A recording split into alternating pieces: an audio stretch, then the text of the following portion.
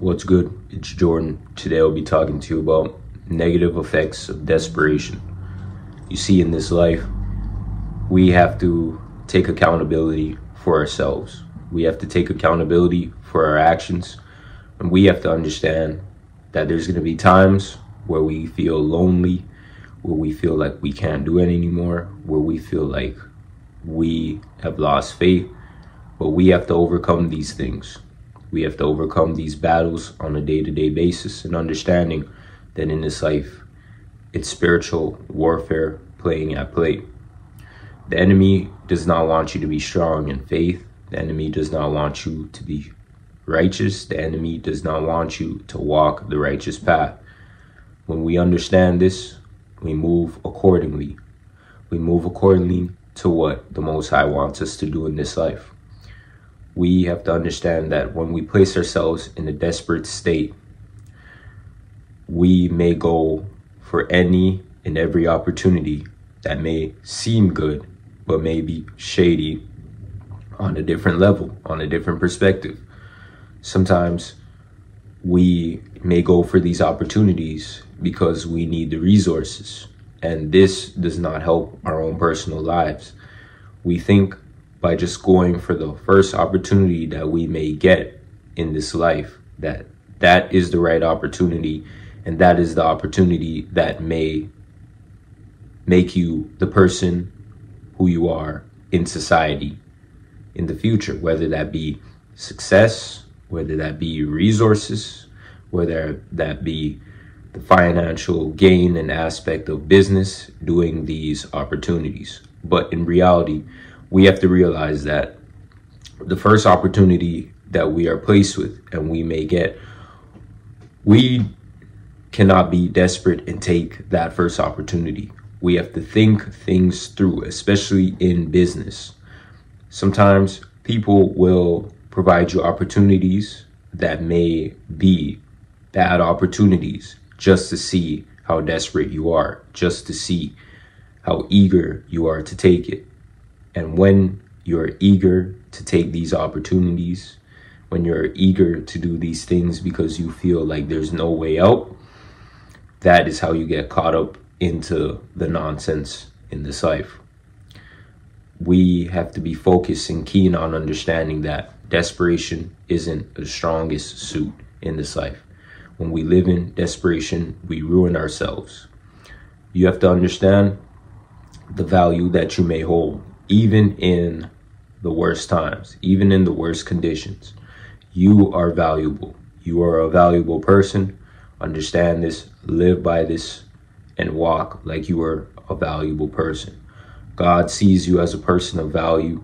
God sees all of us as persons of value, because if he didn't see us as persons of value, we would not be here today. When you look at yourself from a valuable standpoint, you live outside of desperation. When you're desperate, you don't see yourself as valuable. You don't see yourself as strong. You don't see yourself as the person God sees you as. When we understand this, we have to live outside of desperation. In relationships, we may be desperate to be around people because we feel lonely. We feel that there's things that we haven't worked on, there's things that we haven't done, but we're not willing, able, and ready to do those things. We rather just live with the perspective of looking at it from a perspective of finding people in this world and in this life that just accept us for us. And whether we have a bad attitude, whether we have a bad character, whether we are healing and we haven't worked on these things as yet, these people are supposed to accept us for us because that's just how we are. When we live with the mindset of that's just how we are mindset, we don't change, we don't want to make the change, and we want to live in mediocrity. With this mindset comes loneliness and filling voids. So you start to fill yourself with people in your inner circle that aren't even supposed to be there because you want to fill a void. Just being around any and everybody because you want to fill a void. Just dealing with any and any person in relationships because you want to fill a void. You don't want to feel lonely. We have to embrace loneliness. If we don't understand where loneliness stems from, and we don't understand the structure behind loneliness, then we are not able to value ourselves in the proper way, in the proper format of what God wants us to do. Sometimes when we're lonely in this life, it doesn't mean that it's a bad thing. Many times in society, people may ask you questions about your own personal life, asking you why you're not married, why you don't have kids, why you don't have a large social circle, why you don't have enormous groups of people around you, why you don't have quote unquote social status, why you don't have these things. But in reality, this is how society wants you to think. Society wants you to think that you're not valuable if you don't have these things. Just because God may not have provided you these things right now doesn't mean that you're not valuable. Sometimes you're not ready for certain things. Sometimes we are not ready for certain things. But we try to convince ourselves that we're ready for certain things, that we're ready for this quote unquote extravagant life that society provides, which is a very false narrative. Everyone is not meant to do the same thing. Everyone is not meant to be the same. And at the end of the day, we just have to be real. Do not go by society standards, because when you go by society standards, you start to become desperate. Even in networking, when you're doing things through desperation, you tend to connect with people who are not even supposed to even be around you. You tend to want to distribute yourself to every market and every person. And these people have a piece of you without you actually knowing these people. We have to understand that our lives are valuable. Living in desperation is never a good look. People know when you're desperate, and people treat you based upon that desperation that you may show. If people know that you're desperate, they're not going to respect you. They're not going to deal with you in a proper format, in a proper way. You can fake like you're valuable how much you want, but in reality, people see through that fake persona and perspective that we may uphold. We have to understand this in our dealings on a daily basis and actually do the work, so we actually are valuable and we don't try to make it look like we're valuable. When you try to make it look like you're valuable, when you try to make it look like you have everything figured out, when you try to make it look like everything is working in your favor through the image that you may uphold, that has the ability to fall.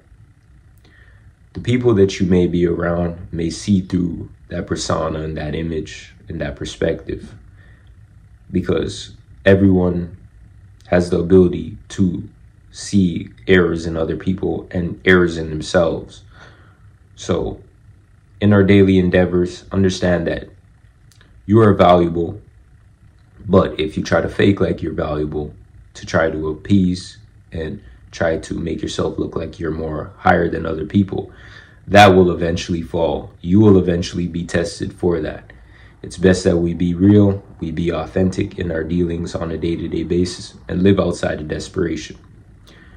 When you live outside of desperation, you understand the value that God provides you. You understand that, okay, this opportunity that you may be placed with may not be the best opportunity, so it's best that you count on the Lord, follow God, bring this to God. And if God doesn't want you to be a part of this, if God doesn't want you to do this, then you don't do it. Do the things that God wants you to do in this life. Focus on the things that God wants you to focus on in this life. Know that when you're coming to God and you're dealing with God, God does not want you in a desperate format. God does not want you in a desperate mentality. When you're desperate, you tend to do things outside of God's law.